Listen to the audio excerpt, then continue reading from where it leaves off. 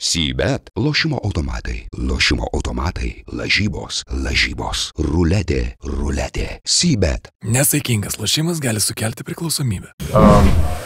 Tough game. I felt like we gave them a lot of easy opportunities with missed layups, shots we typically make, and then unforced turnovers that led them to easy points. So I think that was the biggest difference. Ignai, tau pačiam tai buvo geriausios karjeros rungtynės Eurolygoje, ar pats jauties vis labiau geriau Eurolygoje, ar treneris akcentavo galbūt šiandien žaidimo pergalę? Yeah, I mean, I feel like I'm getting, more comfortable each and every single day. I'm learning.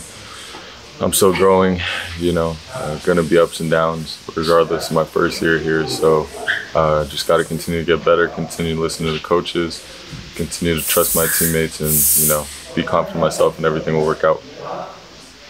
Edgaras irgi minėjo, kad po rungtynių kalbėtos, kad nepaisant to, jog įmetė daug taškų, vis tiek reikia išlikti budriam ir atlikti tuos kitus perdamus komandos draugams.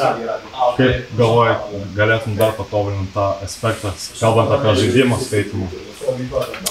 I can improve in every single way in my game. I think I'm still far from being the player that I can be. I think I could be a lot better in a lot of ways. So, I'm always open to criticism and I just want to get better.